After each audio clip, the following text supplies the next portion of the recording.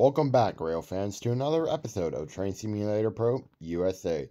If you missed my live stream earlier today, that's okay. You can always go back and rewatch it. But thank you guys so much for 200 subscribers. Speaking of subscribe, make sure to leave a like, comment, and subscribe, as it is the best way to support my channel. It's free, and you can always change your mind later. Anyways, let's get started.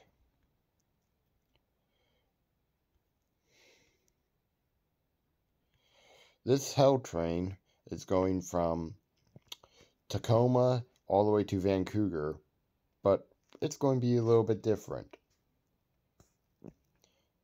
Since we haven't used, since the GP7 is basically our game near the end of their retirement, it's going to be led by GP7. Increase the volume.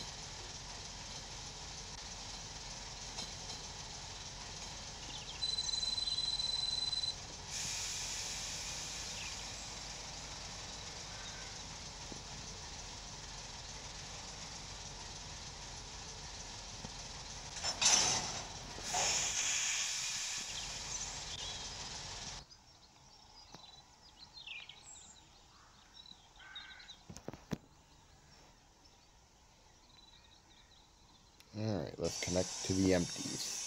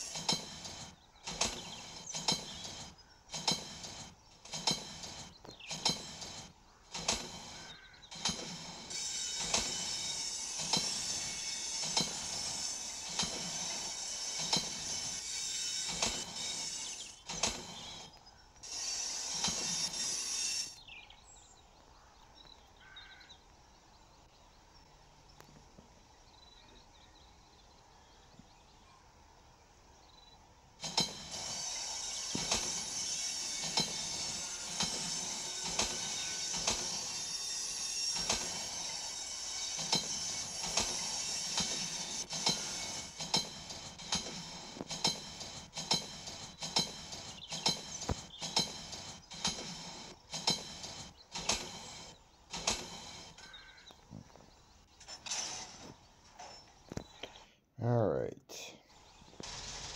Back up to the lead locomotive. And away we go with the hell train.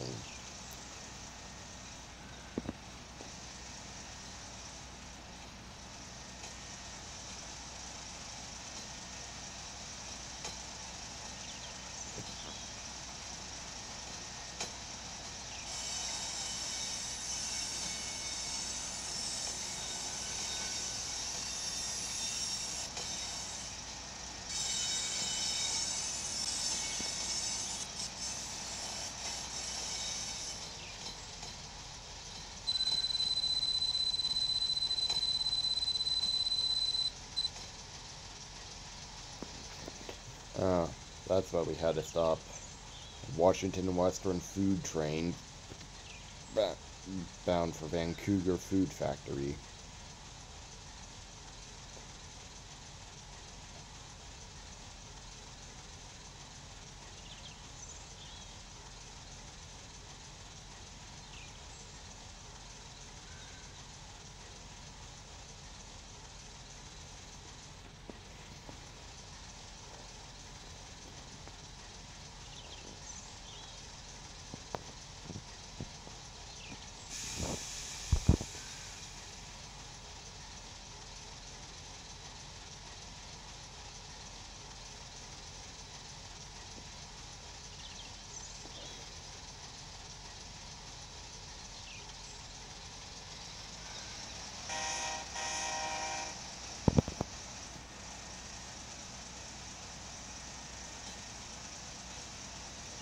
Alright, to Vancouver we go. And once again, folks, if you're wondering where the other two GP7s are, I got them working maintenance of way equipment between these two train yards. Hold on. Kennewick and Yamaki train yard. There's a bridge that needs repaired, so I got them working maintenance of way. Washington and Western Railroad has never had a derailment happen, and I would like to keep it that way. Sure, we may run a little late, but hey, we get the job done with no questions asked.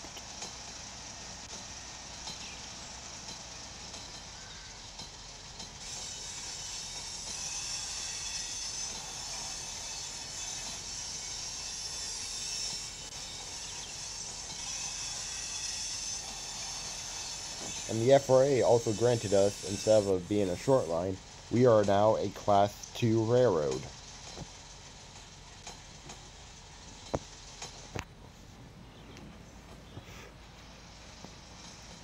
Since they were impressed with our hauling on their visit here.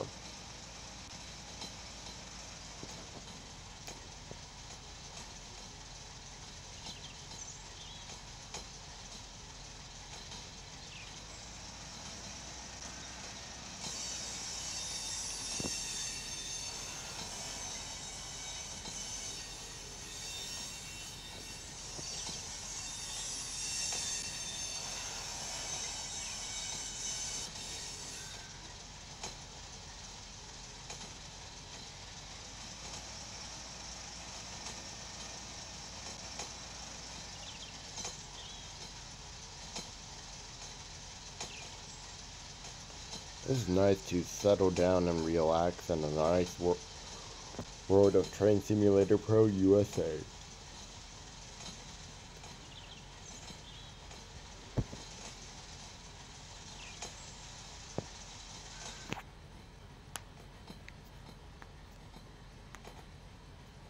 Yep, looks like we got a passenger train that just left Tacoma Station.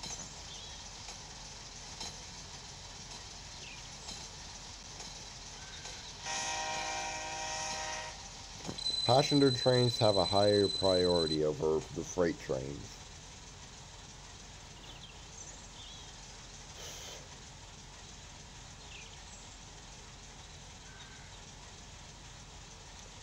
There goes the last car over the junction.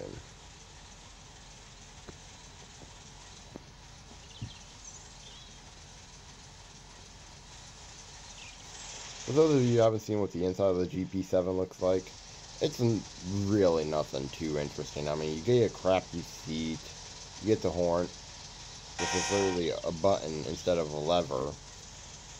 Right here is your independent, right there's your brakes, your throttle, and then obviously your and then your notches, or I'm not sure what this is called, while I'm touching. Oh well, let's get to Vancouver.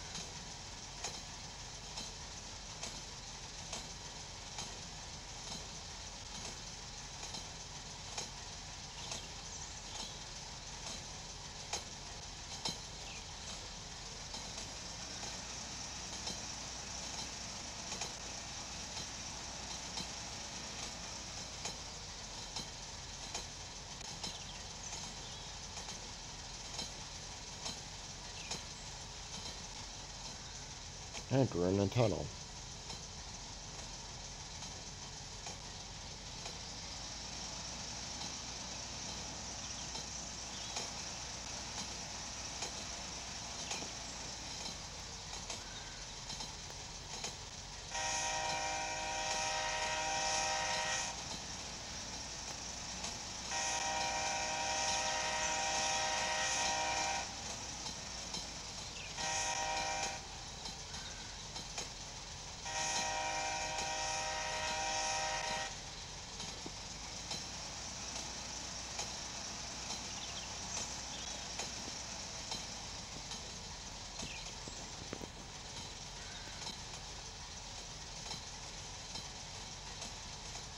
Wow, it's already turning daylight.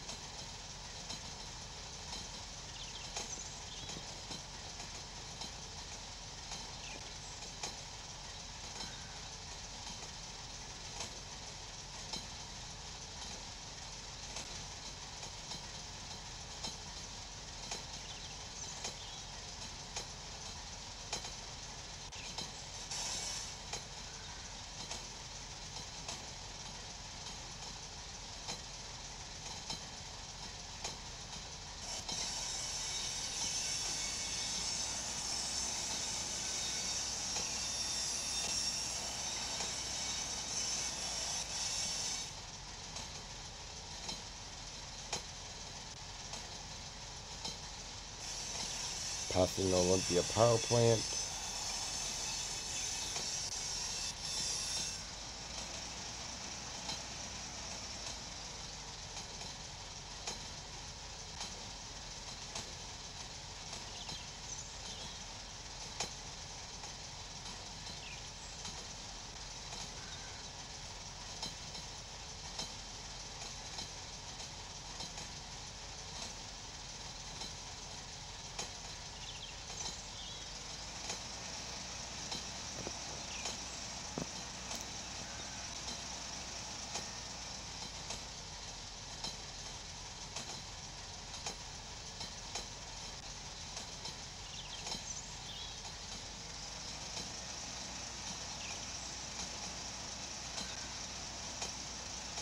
And if you're wondering where these empties will we'll disconnect the rear GP7 and it will shove them into Vancouver Chemical Factory.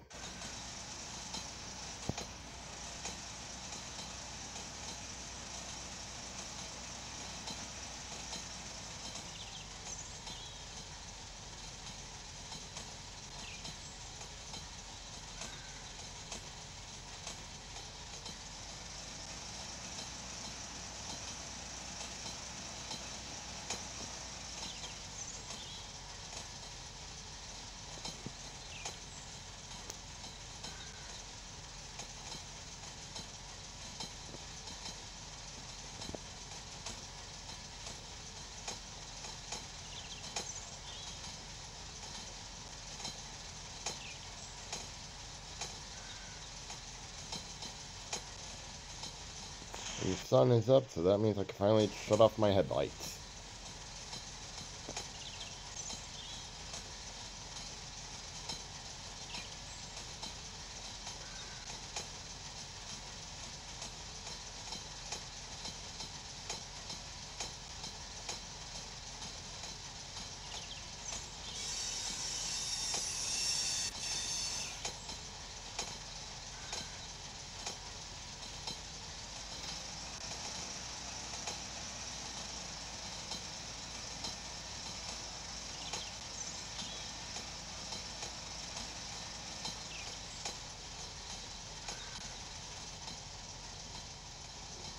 Look away from the sun.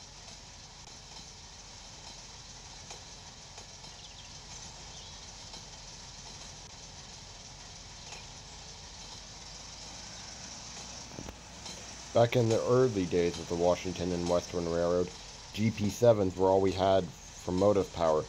And now we got these beautiful ex-Canadian Pacific RC-44 locomotives for long-distance trains.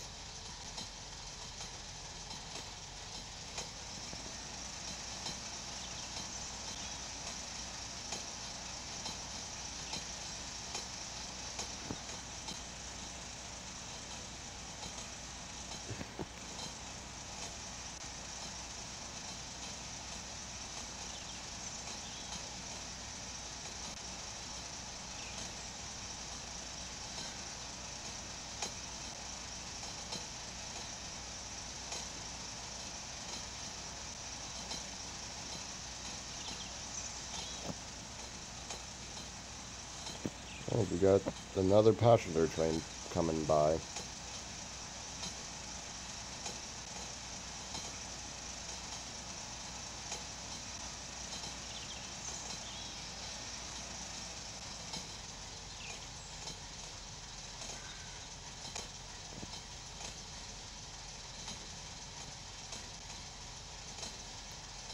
We're approaching our destination of Vancouver Train Yard.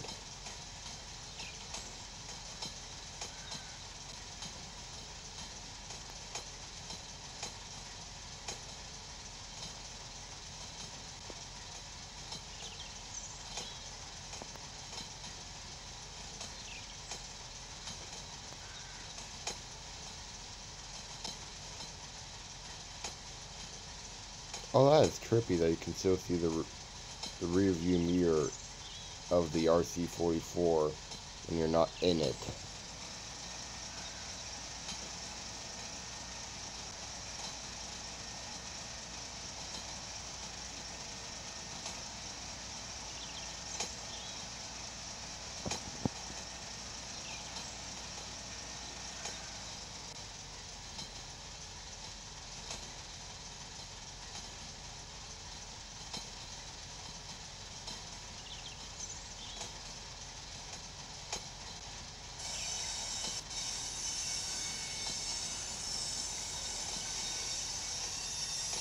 Wow, Vancouver Train Yard is filled up to the brim. So after these GP7s, the rear GP7 gets done shoving the empties into the chemical factory, they're both going to take these cars and put them in their respective places, except for the coal hoppers. But these tankers are going to be put in on another truck in the Vancouver chemical factory, and then these refrigerator cars, they're going to obviously put them in the food factory just beyond the crossing. And these RC44 locomotives will just sit in the yard.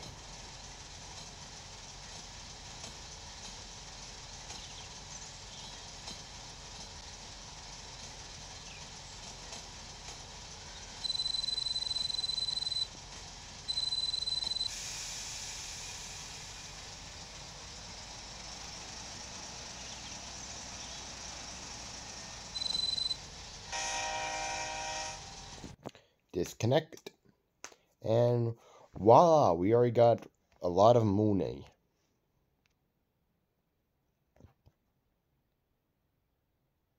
I guess we can do this, but since the maintenance is always in between these two yards and not this track right here, we'll use both RC44 locomotives.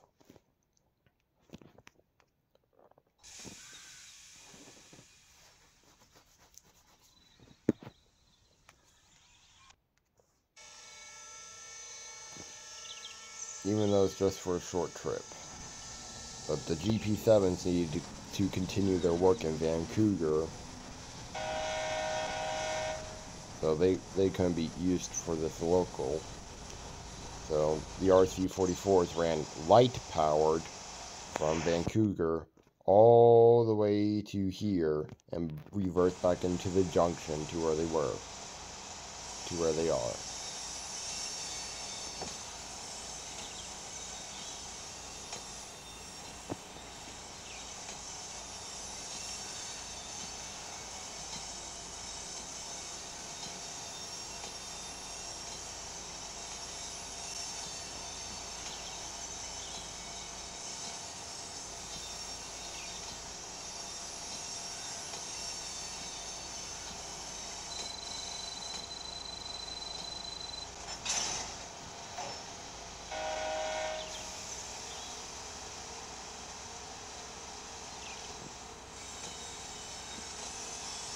Okay, and away we go to Kennewick Train Yard.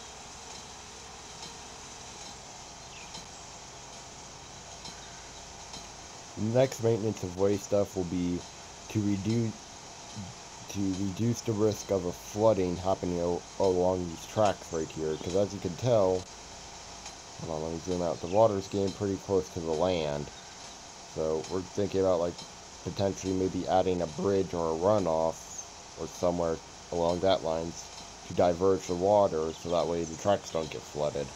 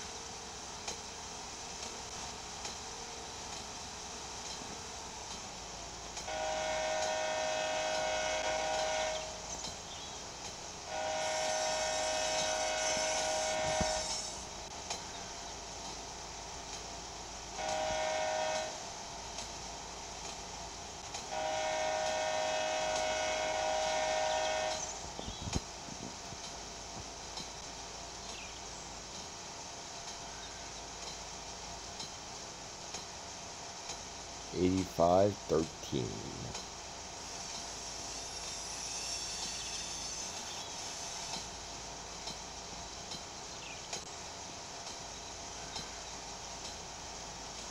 And no, this is not the bridge. There's another bridge along the right side of that track that's where the maintenance of way is happening.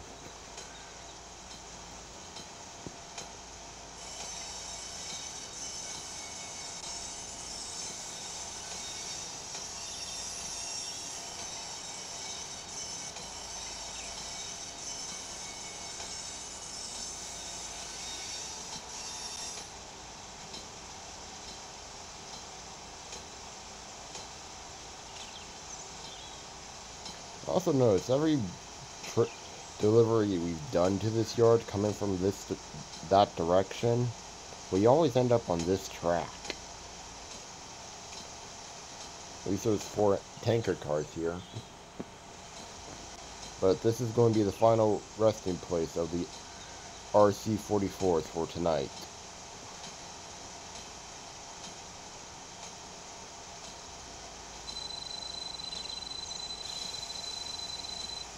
I forgot how much they like to brake. They really like to go and they really love to stop.